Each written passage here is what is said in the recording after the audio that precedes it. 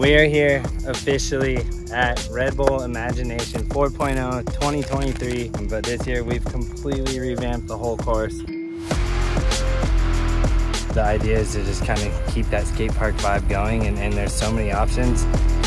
Imagination is creation. There's no shortage of creativity to be had out here. Yeah, how creative do you want to get?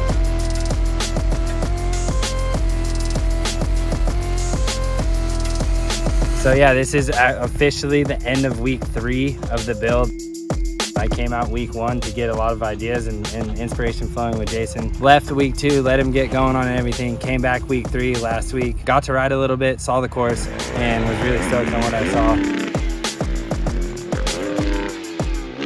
There's nothing but big sims around here, but this middle island area, there's basically 5 to 6 jumps that are 150 plus, all the way up to 180, replicating the 180 from last year, but more distance style jump with a taller landing and a little bit safer. So that's good for the rest of the boys and girls. So